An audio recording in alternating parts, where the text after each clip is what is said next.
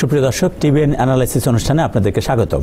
আজকে বুধবার আবারও হাজির হয়ে গেছি আমি এবং আমাদের সঙ্গে আমাদের সেই পরিচিত মুখদের একজন, আমাদের পছন্দের মানুষদের একজন, Mir Mohammad Mizanur Rahman, জুরিস doctor, attorney at ল।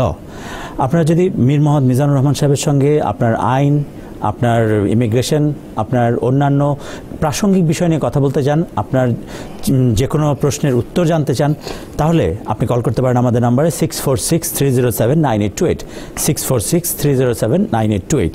একটা বিষয় বলে রাখি, ফেসবুকে যারা আমাদের অনুষ্ঠানটি দেখছেন বা দেখতে চান, তাদের জন্য ফেসবুকে TBN 24 লিখে সার্চ দিলে আপনি অনুষ্ঠানটি সরাসরি দেখতে পাবেন এবং সেখানে প্রশ্ন লিখলেও আমরা সেই প্রশ্নের উত্তরটি আমাদের অ্যাটর্নি মহোদয়ের কাছ থেকে নেওয়ার চেষ্টা করব। আমরা যাচ্ছি আমাদের মূল আলোচনায়। কেমন আছেন? ভালো আছি, আপনি কেমন আছেন? জি আছি, ভালো আছি। আমাদের আপনি আজকে বুধবার দিন থাকবেন, এটা অনেকেই গেস করতে পারে যে একটা অল্টারনেট বুধবারে আপনাকে হয়তো পাওয়া যাবে। আপনার শুরুতে একটা ফোন চলে আসছে বাংলাদেশ থেকে, আমরা নেব। হ্যালো, হ্যাঁ, কে আছেন আমাদের সঙ্গে ফোনে? জি, ওয়ালাইকুম আসসালাম, বলুন। জি জি জি, বাংলাদেশ থেকে আপনি ফোন করেছেন, আপনাকে অসংখ্য ধন্যবাদ। আপনি বলুন, আমাদের মিজানুর রহমান সাহেব শুনছেন। আমাদের একজন আমার বড় পিটিশনার, উনি জালালি নীলুফার, উনি ওনার বড় বোনের জন্য আর কি অ্যাপ্লিকেশন করেছিলেন। তো ওনার নাম হচ্ছে আরফিন আক্তার।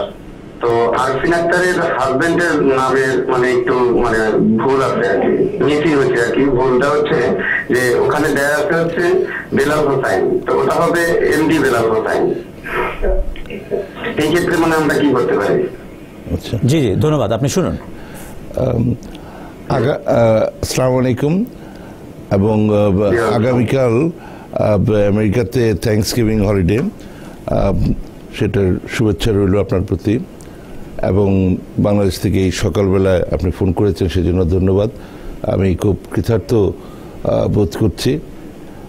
প্রথম কথা হচ্ছে, this is the last time you will talk like this. আপনার ওই স্পেসিফিক নামটা, হ্যাঁ, এ ধরনের স্পেসিফিক নামগুলো বলবেন না।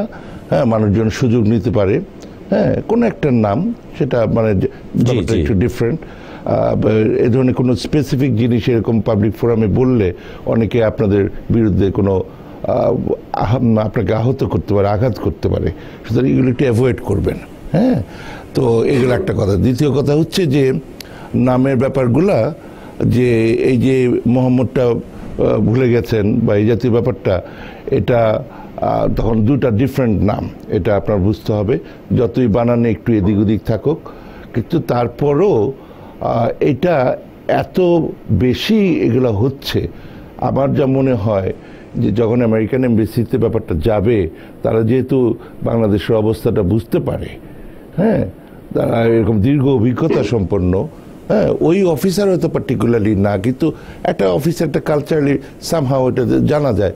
তখন আমার মনে হয় যদি কোনোভাবে ওনাদেরকে বোঝানো যায়, হ্যাঁ, আপনাদের আগের যে সমস্ত ডকুমেন্টগুলো আছে, ম্যাট্রিকের সার্টিফিকেট আছে কি অন্য কোনোখানে আপনাদের নাম যেগুলো আছে, সামহাও বিভিন্নভাবে ওনাদেরকে বোঝানো যদি যায় যে ইনি সেই তিনি, তাহলে আমার মনে হয় একটা ব্যবস্থা হয়ে যেতে পারে। কারণ এটা শুধু আপনার বিষয় না, এটা প্রায়ই এই ধরনের ঘটনাগুলো ঘটে অসাবধানতার কারণে।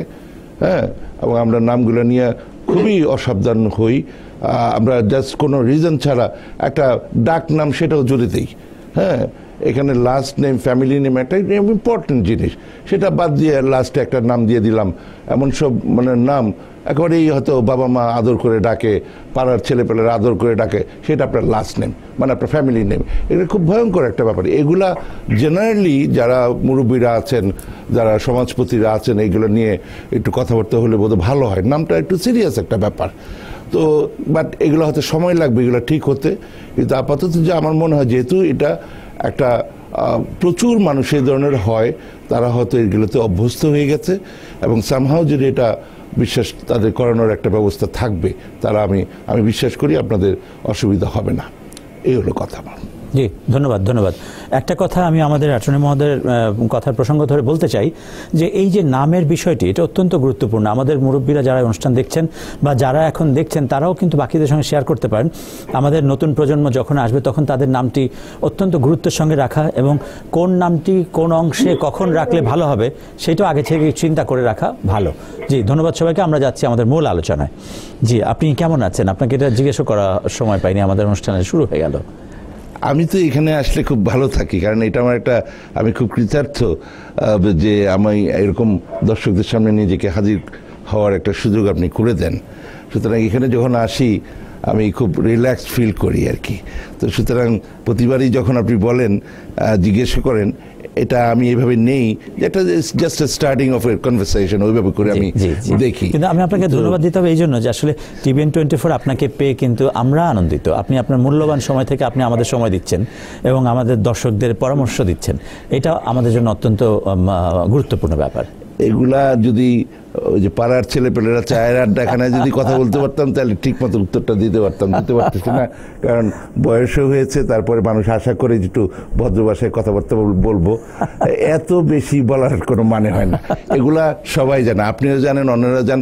এগুলো করলে আমার লাভ হয়, মানুষজন চিনে আমাকে, তারপর আমাদের কাছে আসে। সুতরাং আপনার মূল্যবান সময় এগুলো বোধহয় একটু বেশি বলা হয়ে যায়, এমন কিছু না। আমরা কাজ করি, আপনি এক ধরনের কাজ করেন, আমরা এক ধরনের কাজ করি। কাজের শেষে সেই সকাল 5টায় উঠেছে, আপনি জানেন যে আরো কিছু ঘটনা এর মধ্যে আছে, তো উঠে সারাদিন কাজ করে এটা আমার জন্য বরং একটু রিল্যাক্স হয়, এই ধরনের একটা ব্যাপার হচ্ছে। জি জি। আর একটা বিষয়, হ্যালো, ফোনে কে আছেন? জি, ওয়ালাইকুম, আপনার নাম পরিচয় বলে প্রশ্নটি করবেন। জি জি জি, বলুন, আমাদের এখানে অ্যাটর্নি মহোদয় শুনছেন। আমার মেয়ে তার ভাই বোনের জন্য স্পন্সর করতেছে। এখন মেয়ে তার হাজবেন্ড সহ জয়েন্ট করে, এখন স্পন্সর করার সময় I-824 ফর্মটা ফিল আপ করা মেয়ে শুধু করলে হবে না তার হাজবেন্ডও করতে হবে? জি জি, ধন্যবাদ ধন্যবাদ। শুনুন শুনুন, আমি ঠিক মতো শুনি না, একটা আওয়াজের জন্য। হ্যাঁ, জি জি, সংক্ষেপে একটু স্লোলি, একটু আস্তে বলুন, একটু আস্তে বলুন। আমার মেয়ে তার ভাই বোনের জন্য স্পন্সর করবে। জি, মেয়ে তার হাজবেন্ড জয়েন্ট ট্যাক্স রিটার্ন করে, স্পন্সর করার সময় মেয়ে আপনি শুনতে পাচ্ছেন?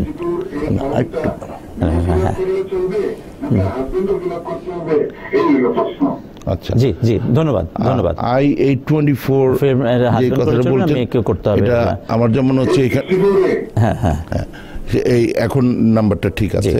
সেটা হচ্ছে যে ওইটা খুব সময় এখানে এফিডেভিট অফ সাপোর্টের যে প্রশ্নটা আসছে, একজনের জন্য অ্যাপ্লাই করা হয়েছে।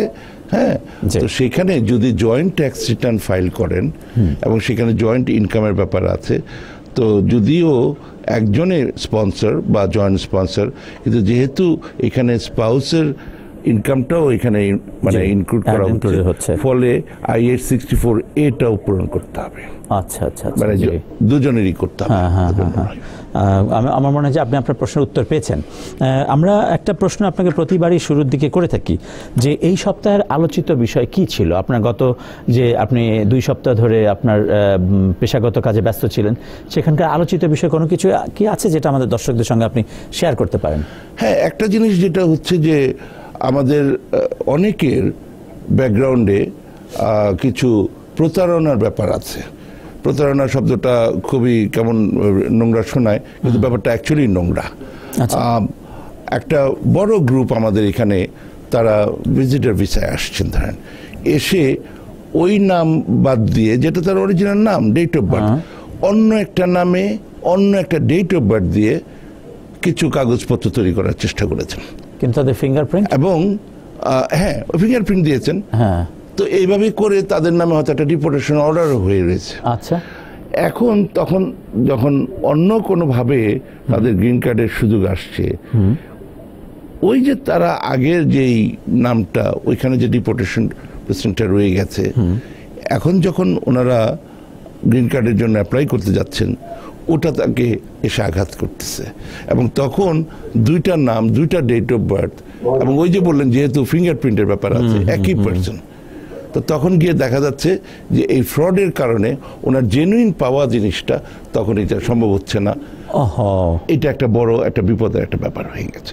তো এই ধরনের প্রচুর, এবং সেটার সাথে কোনো বাংলাদেশের সম্পর্ক নাই, চায়নার হচ্ছে, শ্রীলঙ্কার হচ্ছে। মানে আমি ধরেন আজকে সারাদিনে যা ঘটলো, বিভিন্ন ধরনের মানুষজন আসলো, যে এটা বিভিন্ন দেশের মানুষের মধ্যে হচ্ছে।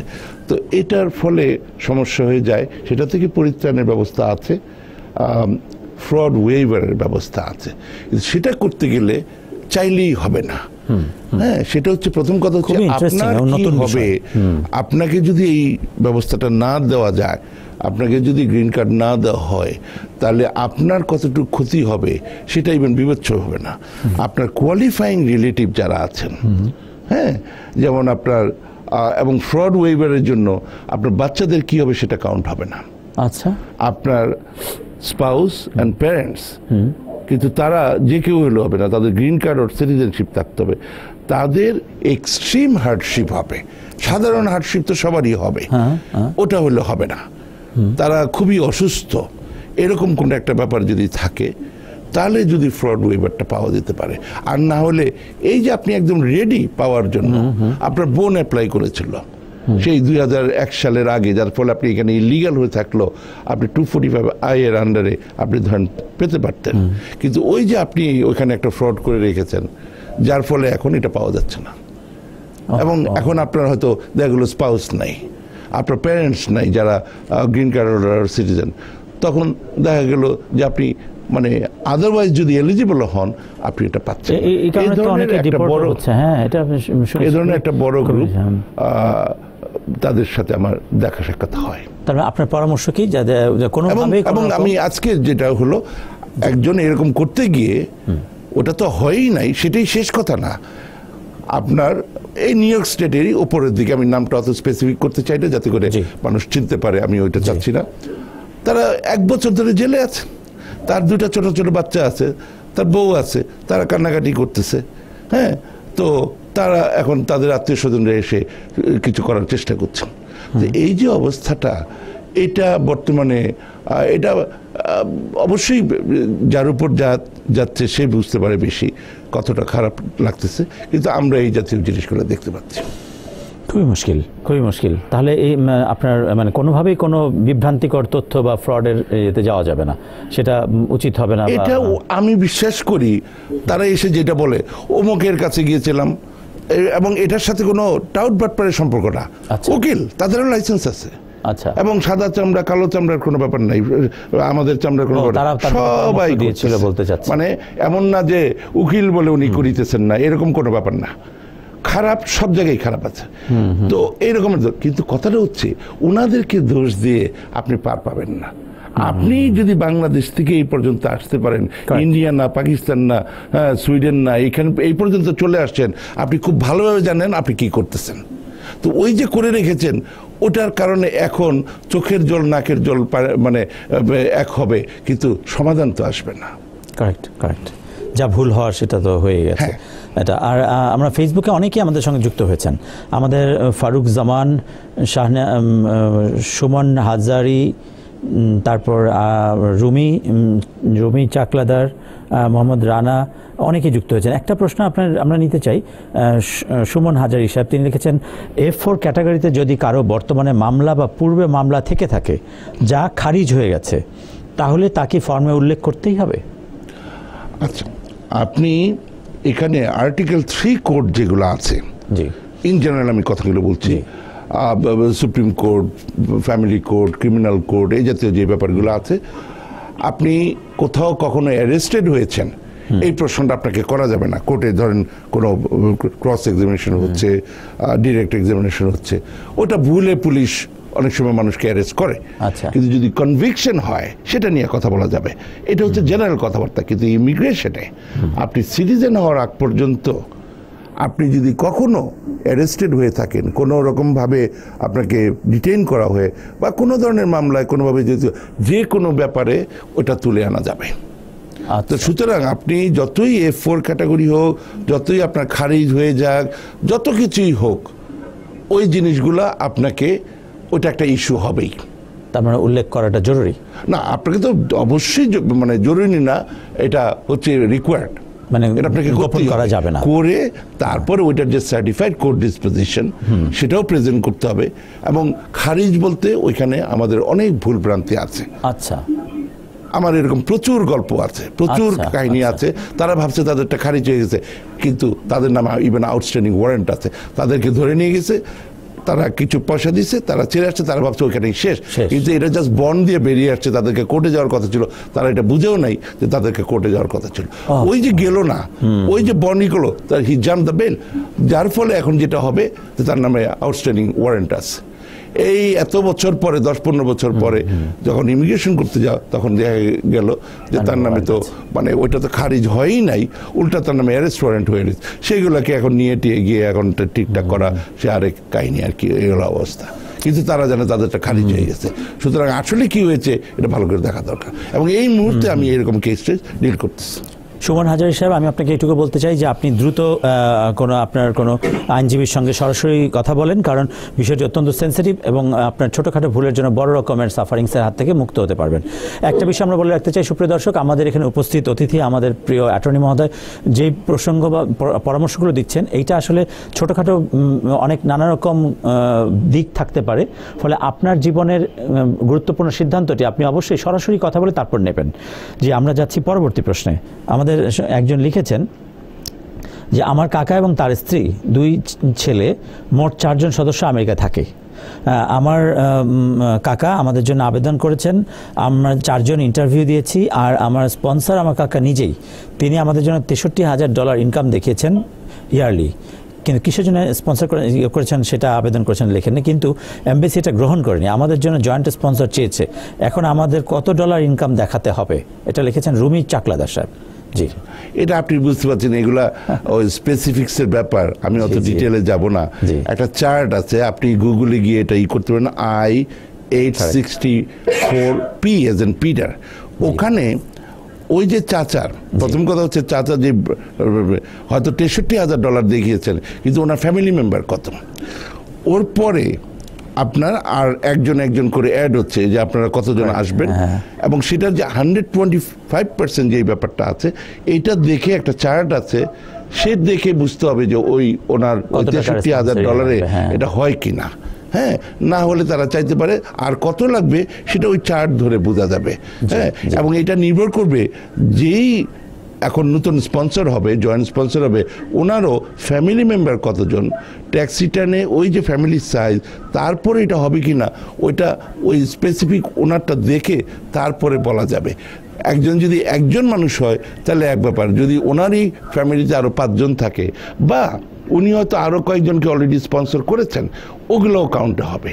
আচ্ছা, যার ফলে এইটা আমি on top of my head এভাবে বলাটা ওনার জন্য ক্ষতিকর হবে। জি, ওনার জন্য ক্ষতিকর, বিভ্রান্তি তৈরি করবে। জি, হ্যালো, আমরা একটা ফোন নিতে চাই। হ্যালো, কে আছেন আমাদের সঙ্গে ফোনে? আপনার নাম পরিচয় বলে প্রশ্নটি করবেন।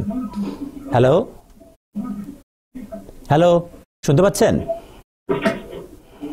হ্যালো, জি জি, ওয়ালাইকুম আসসালাম। আপনার প্রশ্নটি বলুন। আমাদের এখানে উপস্থিত অ্যাটর্নি মীর মোহাম্মদ মিজানুর রহমান সাহেব শুনছেন। আচ্ছা, আমার প্রশ্নটি হলো, আমার ভাই বোনের জন্য অ্যাপ্লাই করেছিলাম অনেক আগে আর কি। হ্যাঁ, তো এখন ওনাদের চিঠি আসছে ওনাদের প্রয়োজনীয় কাগজপত্র জমা দেওয়ার জন্য, কিন্তু আমার এক ভাইয়ের 2টা ছেলে মেয়ে আছে, ওদের বয়স 24 এবং 25 হয়ে গেছে আর কি। তো ওদেরকে ওড়ার জন্য বিষয়টি চাই নাই, ওদের জন্য অ্যাপ্রুভাল দিয়েছিল তখন তাদের বয়স ছিল 11-12। তো এখন তাদের জন্য বিষয়টি চাই না, এখন তাদের জন্য কি তাদের আনার ব্যাপারে কিছু করা যাবে, কোন ব্যবস্থা আছে নাকি, এরকম জানতে চাচ্ছিলাম। আচ্ছা, জি, ধন্যবাদ। আপনি শুনুন। হ্যাঁ, আমরা এখানে আমাদের পক্ষে সম্ভব হবে না যে এই সময়টা আছে তার দিয়ে আপনাকে, কারণ বেশ কিছু প্রশ্ন করতে হবে এটার উত্তর দিতে গেলে, সেটা আমরা এখানে বোধহয় আমরা মানে করি না। সেটা হচ্ছে যে ওই যতই যখন 11 ছিল, তারপরে কবে অ্যাপ্লাইটা করা হয়েছে, তারপর কতদিন সময় ল্যাপস হয়েছে, এভাবে করে একটু বসে কারোর সাথে আপনারা যাদের সাথে কাজ করছেন, হ্যাঁ, করে ওইখানে একটা ক্যালকুলেশনের একটা ব্যাপার আছে। তারা যদি না দিয়ে থাকে, ওটা যদি ভুলবশত ওরা না দিয়ে থাকে, ওইটা তাদেরকে ভুলটা ধরিয়ে দেওয়ার একটা ব্যবস্থা থাকতে পারে। কিন্তু ওই মানে আগে 11 থাকলেও এটা এক্সকিউজ মি, হ্যাঁ, ওই যে ক্যালকুলেশনের কারণে অনেকে এইজ আউট হয়ে যাওয়ার সম্ভাবনা আছে, ওটা থাকলে তারা আসতে পারবেন না। আর যদি ওটার ব্যবস্থা থাকে তাহলে ওটা যদি তাদেরকে দেখিয়ে দেওয়া হয় যে এইভাবে করে জিনিসটা সম্ভব, তাহলে তারা হয়তো বুঝতে পারবে জিনিসটা। আচ্ছা আচ্ছা, জি, আমার মাঝে আপনি সরাসরি আপনার আইনজীবীর সঙ্গে কথা বলতে পারেন, সেটা আপনার জন্য সুবিধাজনক হবে, কারণ এখানে অনেক লম্বা সময় দরকার। আরেকটু ব্যাপার আছে, বিভিন্ন ক্যাটাগরির জন্য বিভিন্ন ব্যবস্থা। এর আগে আমি আরেকটা প্রোগ্রামে এরকম বলেছিলাম যে থার্ড ফোর্থ প্রেফারেন্সের ক্যাটাগরির জন্য যেই ব্যবস্থা, ওই ফার্স্ট অ্যান্ড মানে F2A F2B এই জাতীয় যে ব্যাপারগুলো, সেটার জন্য আরেক ব্যবস্থা আছে। একই পিটিশনার যদি হয় তখন ব্যাপারটা তারা যদি ওই মুহূর্তে না হয়, তখন পরে আবার অ্যাপ্লাই করে ওই পুরনো প্রায়োরিটি ডেটটা নেওয়া যায় একটা গ্রুপের জন্য, কিন্তু আরেকটা গ্রুপের জন্য ওরা দিবে না। তো ওইটা একটু বসে কারোর সাথে, আপনারা যাদের সাথে কাজ করতেছেন তাদের কাছে গেলেই আপনি জিনিসটা ক্লিয়ার হয়ে যাবে। জি, ধন্যবাদ। আরেকটা বিষয়, ফেসবুকে আরেকটা প্রশ্ন শাহ জাকরিন সাহেব লিখেছেন, তিনি আপনার প্রশ্নের উত্তরটি আমার মনে হয় যে আপনি পেয়ে গেছেন, কারণ আমাদের অ্যাটর্নি মহোদয় কিন্তু বলেছেন যে ওই চার্টটা দেখে আপনি বুঝতে হবে যে কতজনকে আপনি স্পন্সর বা সাপোর্টটা দিতে পারেন। এটা আমার মনে হয় সেখান থেকে নেওয়া যেতে পারে। একটু যদি অ্যাড করি, চার্টটা প্লাস যাকে যিনি অনুগ্রহপূর্বক এই স্পন্সরশিপটা করবেন, ওনার যে ফ্যামিলি সাইজ, ওটারও একটা বিষয় এখানে আছে। এবং এই যে অনুগ্রহপূর্বক যে এটা করবেন সেটা বলার রিজন আছে। এটা কিন্তু সহজে এখন কারো করার থেকে 5 বার চিন্তা করা উচিত। কারণ আবারও বলছি, অ্যাফিডেভিট অফ সাপোর্ট এখন যারা দিচ্ছেন তারা অনেকে হয়তো মাইন্ড করবেন, একটা সাইন করলে একটু দিলেই হয়, এটা দিল না, আমার জন্য করলো না। এটা কিন্তু এনফোর্সেবল। এখানে এসে আপনি যদি কোনো বিপদে পড়েন, আপনি যদি গভর্নমেন্ট থেকে সহায়তা নেন, ওনার থেকে এগুলো আদায় করবে। ফলে ওনারও তো, উনি ভালো করতে চান সেটা এক জিনিস, কিন্তু ওনারও তো ফ্যামিলি আছে, ওনার বউ বাচ্চা আছে, ওনার স্বামী আছে, এরকম বিভিন্ন ইস্যুজ আছে। একজনকে উপকার করতে গিয়ে যদি নিজে বিপদে পড়ে, সুতরাং এটা যারা করছেন তার একটা খুব বড় একটা ব্যাপার, একটা সিদ্ধান্তের ব্যাপার, এটাও কিন্তু ভাবতে হবে। জি জি, ধন্যবাদ। আমার মনে হয় আপনি আপনার প্রশ্নের উত্তরটি পেয়েছেন। আমাদের সঙ্গে আরেকজন লিখেছেন, সুমন হোসেন, তিনি লিখেছেন অ্যাসাইলাম ক্যাটাগরিতে কি নতুন কোনো আপডেট আছে? এই প্রশ্নটা কিন্তু আমাদেরকে ফোনে বেশ কয়েকজন করেছেন। এখন এখানে কিছুটা আছে যে আপনার স্টেট বাই স্টেট একটা যদি কেউ ইন করে তাহলে সেটা একটা বিষয় ব্যাখ্যা বোধ হয়। আমি আবারও জিনিসটা বলি, কোনো কিছু ভাবার দরকার নেই। আপনার দেশে ফিরে যেতে, আপনার নিজের জন্মভূমিতে ফিরে যেতে আপনার ভয় আছে কিনা। যদি অ্যাসাইলামের ব্যাপার হয়, এটার মূল ব্যাপারটা হচ্ছে ভয়। আপনার যদি এখানে আসেন, যে এখানে আপনি ম্যাকডোনাল্ডসে কাজ করবেন, পয়সা ইনকাম করবেন, ছেলে পেলে মানে ভালো শিক্ষা দিবেন, দেশের বাবা মাকে টেক কেয়ার করবেন, সেটার জন্য অ্যাসাইলাম না। এখানে আপনি পার্মানেন্টলি থাকবেন, সেটার জন্য অ্যাসাইলাম না। আপনার দেশে একটা ভয় আছে, আপনার জীবন আপনার মানে বিপদের সম্মুখীন, আপনার স্বাধীনতার বিপদের সম্মুখীন। এটা হচ্ছে মূল ব্যাপারটা, নাম্বার 1। নাম্বার 2, আপনাকে বুঝতে হবে অ্যাসাইলাম লটা করা হয়েছিল যারা অত্যন্ত নির্যাতিত একটা গ্রুপ, তাদের জন্য, যাদের জীবন সংকটাপন্ন। জি জি, হ্যাঁ, না আপনি মানে আমরা দুজনে মিলে জিনিসটা ওনাদের কাছে আমরা দিতে চাই। সেটা হচ্ছে আপনার জীবন যদি বিপন্ন না হয়, আপনার স্বাধীনতা যদি বিপন্ন না হয়, এবং এটা করা হয়েছে অত্যন্ত, এটার স্ট্যান্ডার্ডটা খুব হাই। সেখানে জাস্ট বিকজ আপনি কোনো একটা বিরোধী দল করেন, আপনি একবার একটা মিছিল করলেন, সেখানে একটা ধাওয়া খেলেন, একটা চর দিল, কি 2 দিন অ্যারেস্ট মানে ডিটেনশনে ছিলেন, আর আপনি অ্যাসাইলাম পেয়ে যান, এত সহজ করে নেওয়ার ব্যাপারটা উচিত হবে না। ব্যাপারটা যদি অনেক হাই লেভেল হয়, তাদের জন্য অ্যাসাইলাম, তাদের জন্য এটা অত্যন্ত জরুরিও, তাদেরকে শেল্টার দেওয়াটা। এবং এই অ্যাসাইলাম লয়ের এইভাবে এসে মানুষ যারা করতেছেন, তারা এত মানুষ এত ফ্রড করেছেন, যার ফলে এটার জন্য যাদের জন্য করা, সেই আসল মানুষ সেই জিনিসটা পাচ্ছে না। কারণ এতে করে মানে যেমন বাংলাদেশ কি চায়না কি শ্রীলঙ্কা এইভাবে করে মানে এত বদনাম আছে, এবং এটা শুধু কিন্তু বাংলাদেশ না, বিভিন্ন দেশের এত বদনাম আছে, যারা আসল সমস্যা আছে তারা না পেয়ে, যারা পাওয়ার যোগ্য না, তারা এগুলা করাতে মানে ব্যাপারটা ওরকম সমস্যা সংকুল হয়ে যাচ্ছে। এই ব্যাপারটা যেন একটু খেয়াল রাখেন। জি জি, ধন্যবাদ। আমার মনে হয় যে আপনি আপনার প্রশ্নের উত্তর পেয়েছেন। আমাদের ফোনে প্রশ্ন নেওয়ার আগে আমরা একটু ফেসবুক থেকে নিতে চাই যে সিটিজেনশিপ আপডেট করব।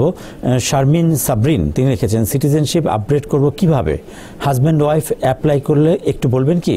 মানে উনি সম্ভবত সিটিজেনশিপ আপডেট করাটাই মানে প্রাইমারি লেভেলের প্রশ্নটাই উনি জানতে চাচ্ছেন উত্তরটা, যে হাজব্যান্ড ওয়াইফ বা একজন হয়তো একজনের জন্য স্ট্যাটাসটা ইয়ে করবেন, অ্যাডজাস্টমেন্ট করবেন, সেই বিষয়টা সম্ভবত। কারণ উনি ছোট্ট করে লিখেছেন এক বাক্যে। আপনি যদি গ্রিন কার্ড হোল্ডার হন এবং 5 বছর আপনি পার্মানেন্ট রেসিডেন্ট আছেন, তারপর আপনি সিটিজেনশিপের অ্যাপ্লাই করতে পারেন। আর যদি আপনি যদি সিটিজেনের স্পাউস হন তাহলে সেটা 3 বছর। এই হচ্ছে বেসিক ব্যাপারটা। তারপরে অ্যাপ্লাই করতে পারেন এবং সেখানে বিভিন্ন ধরনের ব্যাপার আছে, যে একটা হচ্ছে যে আপনি বিভিন্ন ধরনের সিভিক্স, ইংরেজি এই জাতীয় ব্যাপারে আপনি মানে বিভিন্ন প্রশ্নের উত্তর দিতে মানে সমর্থ হবেন। আপনি লিখতে পারবেন ইংরেজিতে কিছু শব্দ, মানে 2-1 বাক্য। আর আপনি person of good moral character দেখাতে হবে। আপনার যদি কোনো ক্রিমিনাল ব্যাকগ্রাউন্ড থাকে তাহলে ওটা দেখাতে হবে যে এটার পরও আপনি কেন সিটিজেনশিপ পাওয়ার যোগ্য। অনেক ধরনের ব্যাপার আছে, তার ফলে আপনি পান না। অনেকগুলো আছে ছোটোখাটো অনেক ব্যাপার আছে যেগুলোতে আপনি স্টিল তারপরও সিটিজেন হতে পারেন। তো ওই ধরনের ব্যাপারগুলো যদি না থাকে, নেগেটিভ ব্যাপারগুলো থাকে। আর যদি আপনি যেমন ধরেন, সবাই কেউ বিশ্বাস করবে না যে আপনি কাজ করেননি। আপনি কাজ করেছেন, আপনি ট্যাক্স দিয়েছেন কিনা, বা আপনি যদি কাজ না করে থাকেন আপনি পড়াশোনা করেছেন কি, আপনি মানে কাজ করেছেন ঠিকই, সে বাসার কাজ করেছেন, ওটার জন্য হয়তো পয়সা পান নাই, কিন্তু ওটা একটা কাজ। ওইভাবে করে সামহাও আপনাকে দেখাতে পারে যে আপনি কি এই 5 বছর কি করলেন।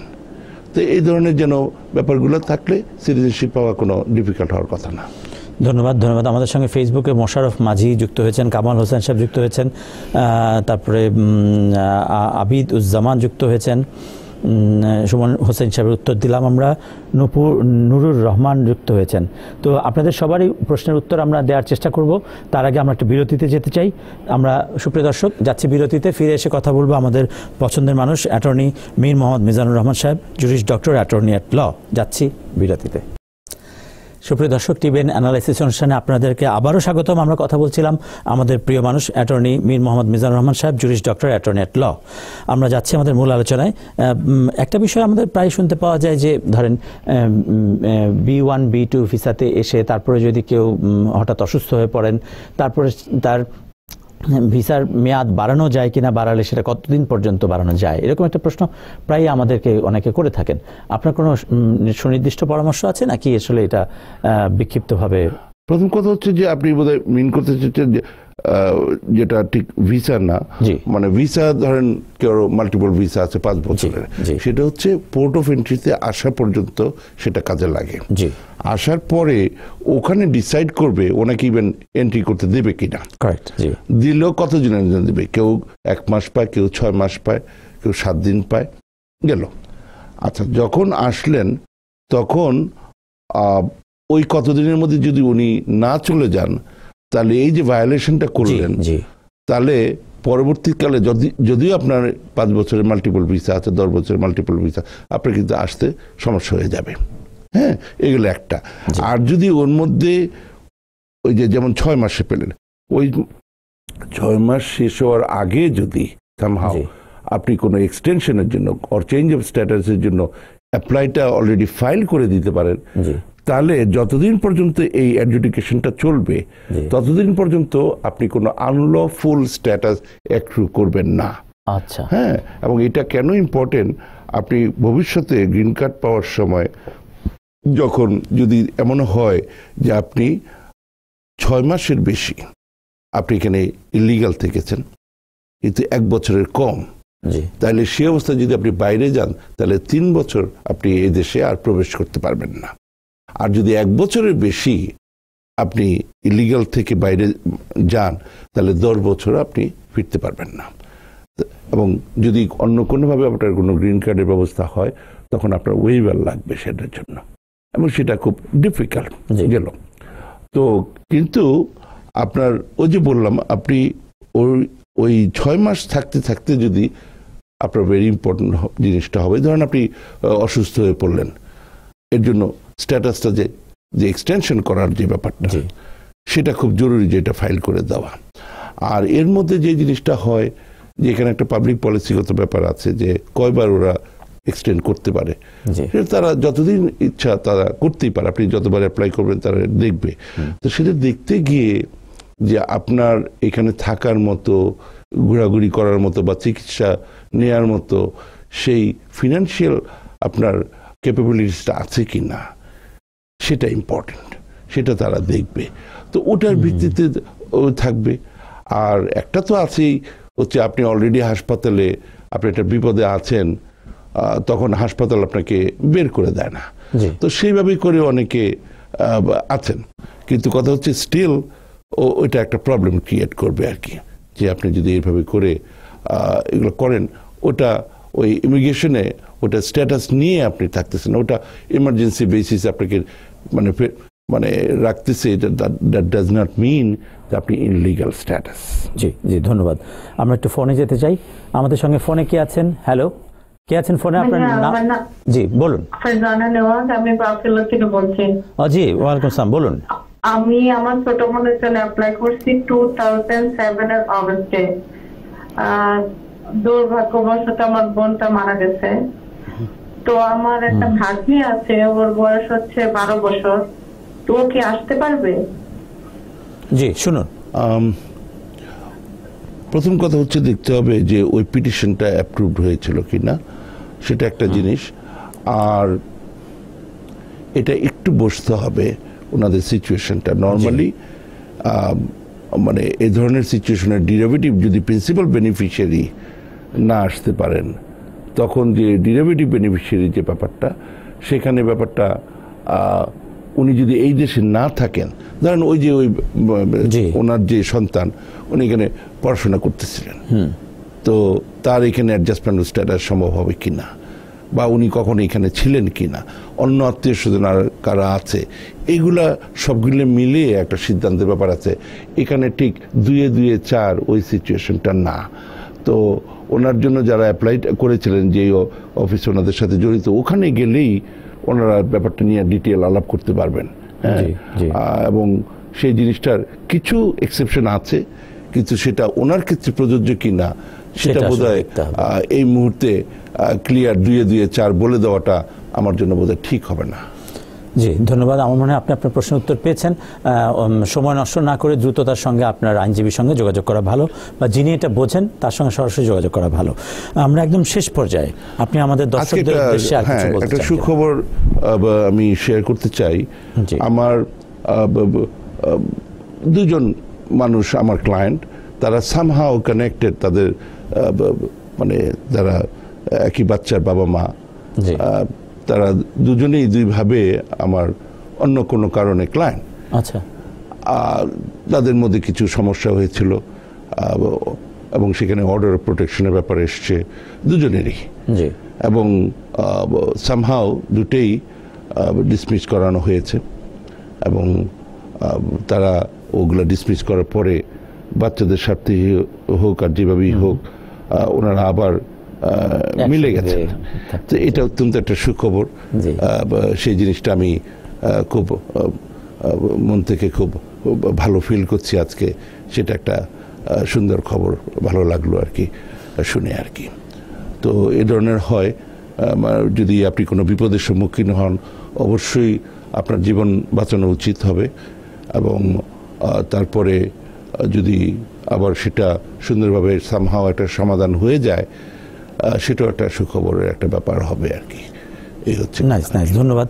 আর এই ধরনের সুখবর শুনতে হয় তো আমাদের তো বাংলাদেশিদের একটা, বাঙালিদের একটা ইয়ে আছে যে মিষ্টি নিয়ে শুনতে হয় আসলে। ফলে আপনার সেই ক্লায়েন্ট যদি অনুষ্ঠান দেখে থাকেন, তাহলে তারা হয়তো সেই চেষ্টা করে থাকতে পারেন। আমি ওই খবরটা বাই ইটসেলফই মিষ্টি মুখের মতোই, আনন্দের খবর, ওটা আনন্দের খবর। আজকে কোনো কারণে অনেক কিছু মানে ভালো লাগছে না, হয়তো বেশি হয়তো আমি একটু অনেক কিছু মাথার মধ্যে ঘুরপাক খাচ্ছে, সেজন্য হচ্ছে না। কিন্তু আপনি আমাকে একটু যে খুব কমফোর্টেবল মানে করার চেষ্টা করছেন, আমার সেজন্য আমি আপনাকে ধন্যবাদ জানাই। মানে আপনাকে অসংখ্য ধন্যবাদ। আই হোপ দ্যাট আজকে আমি আদৌ কোনো উপকার করতে পারলাম কিনা আমি জানি না, আরো কিছু করতে পারলে ভালো হতো, কিন্তু সময়টা খুব অল্প। আর বেশ আমাকে আবার সেই নিউ জার্সি যেতে হবে, গ্রামে থাকি আমি, বুঝতে পারতেছেন। তো ফলে আমার একটু সিচুয়েশন আছে আর কি। আমি আবার গত 7-8 দিন একটু মানে বেড়ানোর মধ্যে ছিলাম, বেশ দূরে গিয়েছিলাম। তো সবকিছু মিলিয়ে আমি ঠিক জানি না আজকে খুব প্রোডাক্টিভ হয়েছে কিনা আলোচনা। খুবই ভালো হয়েছে। আমাদের দর্শকরা যারা আছেন তারা জানেন যে কতটা গুরুত্বপূর্ণ ছিল এই আলোচনা। তো সুপ্রিয় দর্শক, আজকের মতো আমাদেরকে বিদায় জানাতে হচ্ছে। আবারও আমাদের সঙ্গে দেখা হবে সামনের কোনো বুধবারে, আর একটা অল্টারনেট বুধবারে আমরা আমাদের এই অ্যাটর্নি মীর মোহাম্মদ মিজানুর রহমান সাহেবকে আমাদের এখানে পেয়ে থাকি। ভালো থাকবেন সবাই, আবার দেখা হবে।